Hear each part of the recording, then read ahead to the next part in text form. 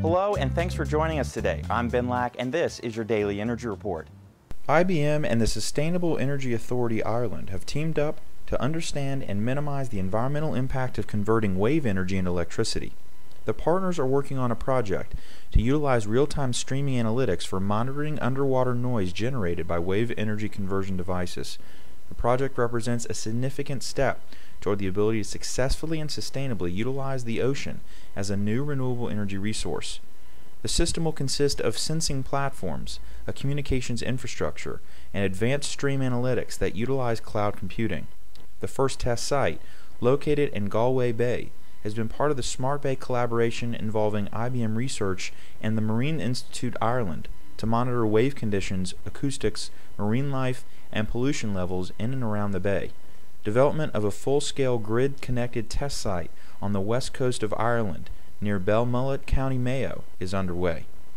AVEC Corp has acquired marketing rights to solar industry patents that complements its current portfolio and completes the ability to turnkey its products in the heart of the world's solar belt, which is centered around Bahrain, Kuwait, Oman, Qatar, Saudi Arabia, and the United Arab Emirates.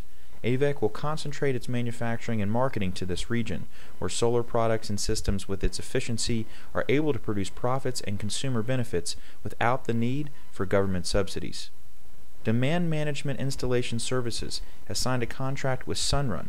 Under the new agreement, DMIS will help ideal candidates for zero or low-cost solar make the switch to solar power services from Sunrun.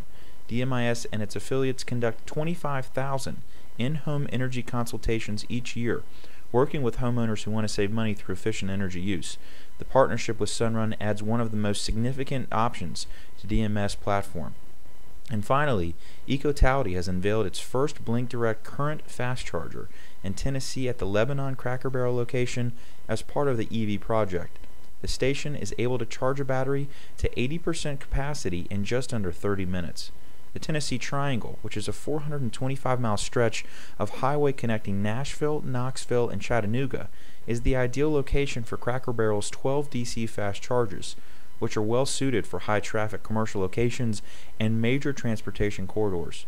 In addition to the fast chargers, Cracker Barrel stores will also be equipped with Blink pedestal chargers that electric vehicle drivers may use to top off while shopping and dining. That's your Daily Energy Report. To learn about these stories and more, please visit us at dailyenergyreport.com and also make sure to check out our podcast on iTunes. For the Daily Energy Report, I'm Ben Lack. Thanks for watching.